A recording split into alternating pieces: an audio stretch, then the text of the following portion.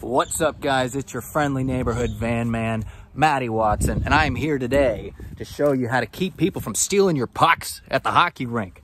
We're going to do this by giving them a spray paint and then following that up with some Sharpie to get them looking nice and cute. I have one extra spare one, this guy right here, that I'll be doing special for my teammate. And you get ready to see his reaction when he sees it. I'm also gonna put these pucks through a few hours of practice so you can see exactly how much wear and tear is gonna come off your spray paint job. What's comedy? What? You got some comedy? Huh? You wanted comedy? It's Matt. What's in comedy? All right, step one is choosing your paint. I have got a paint and primer combo here that says it's fast drying, indoors and outdoors, good for wood, metal, and more. As spray paint can easily permanently damage your clothing, I recommend putting on an outfit that you don't care all that much about. Oh, is that why he's wearing the Leafs hat? I also recommend avoiding painting these pucks on pavement or in your van, and ideally on some sort of cardboard surface or something that is easily disposable post-project. I've given the pucks a little clean with my water bottle. All right, this can says to shake vigorously for 1 minute until the mixing ball begins to rattle. All right, that's starting to sound pretty good to me. Let's give this a go. All right, so the can says to wait 20 minutes between coats, but I think I actually have a way to speed up this process.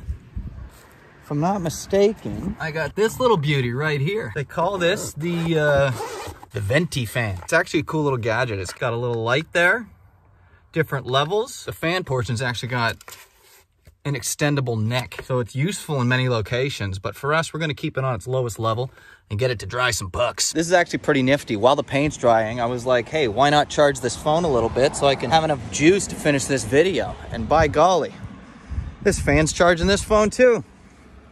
It's pretty cool. If you guys want to get a hold of one of these portable venti fans, I will put the link for them in the description. All right, it's been 20 minutes. The ball's already moving in there pretty good. Let's get on our next layer. I remember watching a video where Willie Nylander spray paints the bottom part of his stick. And being I have a stick and some spray paint, why not paint a stick? So it's only been about 45 minutes, but everything feels pretty dry to the touch and I can handle it without getting paint on myself. So let's flip them over and do the other side.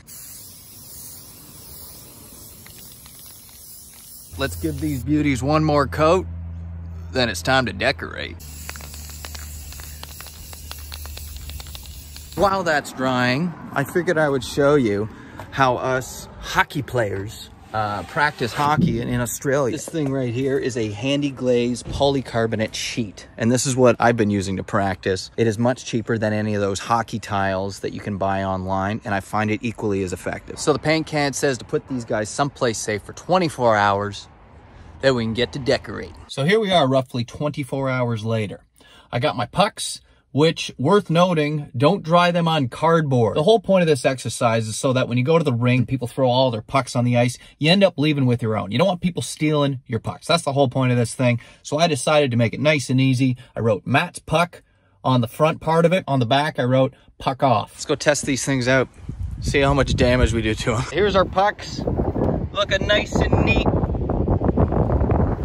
The thing I like the most is this freaking stick, man. Look at this. All right, so I've shot them 20 times each. That's 200 puck shots. They look pretty good, man. Like, sure, this one here, the corner of the M is coming off, but hey, at least it's not the corner of the P. Something I did notice was originally they were a little bit sticky from the paint, but now that I've been firing them into the grass, and into the dirt, and into the fence, they're starting to feel and slide a lot better. Well, you can tell I hit my mark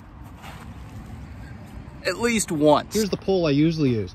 It's not like pucks don't usually do that. Now all we gotta do is take these beauties to the rink, see if anybody steals them. All right, teammate Justin, I made you something, buddy.